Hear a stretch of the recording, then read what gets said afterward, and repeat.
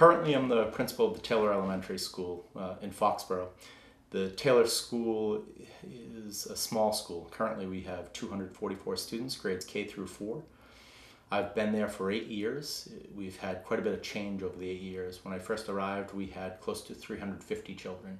Next year, I'm anticipating that we'll shrink a little bit more, unfortunately. We'll be moving down to about 235 children in that range.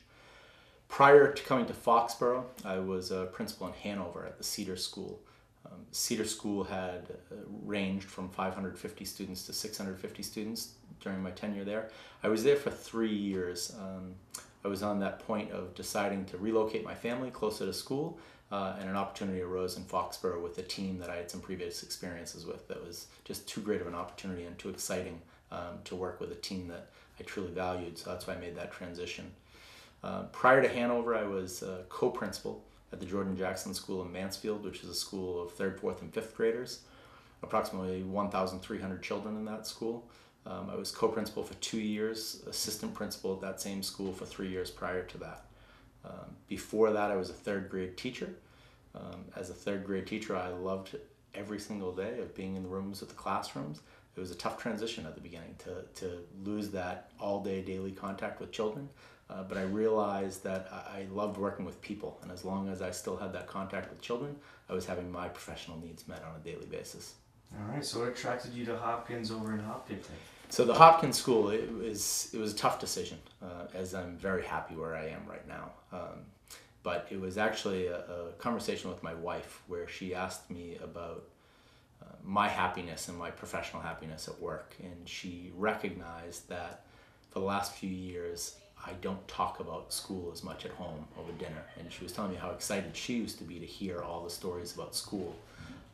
And she pointed out that the last time she really heard me talk at length about schools were at times where I either had an intern working with me or when I've been in larger schools where I had assistant principals back at the Cedar School and in Mansfield.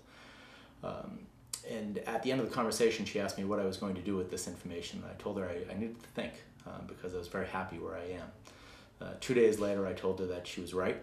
She had some great insight for me, and that I would look, and that if I felt there was a perfect match for the values that I have and the work that I feel I do on a daily basis and what that could add to a school in the community, then I would apply. It was not soon after that I had read about the Hopkins School. I know some about the town and was able to learn more quickly. And as I read about the school and saw the focus on teamwork, it was something that spoke to me of where that is my emphasis. And that's what I thoroughly enjoy, is building teams, working with teams, being able to sit back and let teams function and grow and take responsibility. But also with my own struggle of for the last 8 years of not having a teammate and being an administrator of one in a school and not having someone to bounce ideas about, someone to share the work with, someone to share the ideas, the successes, the challenges, all of those aspects. I realized that the Hopkins School would be the perfect match as a school that celebrates teamwork. Hi, my name is Vanessa Bolello, and I'm currently the assistant principal at Hopkins School. My background is in special education. After graduating from Wellesley College, I went to Boston College and got my master's degree in special education, and has spent most of my career as a special educator, both in California, in the Palo Alto Unified Schools, and then in Franklin, Massachusetts. So I've worked with students K through 8 as a special educator, and did my principal internship at Annie Sullivan Middle School in Franklin before coming to Hopkinton. All right. So what made you want to hop into the assistant principal role? I've spent my career both Brookline, Palo Alto, and then in Franklin with some amazing principal mentors, and seeing the power of building a school, working with parents, working with students, and working with staff to build a culture. And that's the excitement of being a principal, that you get to work with all of those people to build a building into a community. When did you decide that you wanted to be a principal? Was it like the first few weeks you were an assistant principal, or was it a few months down the road? Well, the last 2 years of being an assistant principal has been amazing. And,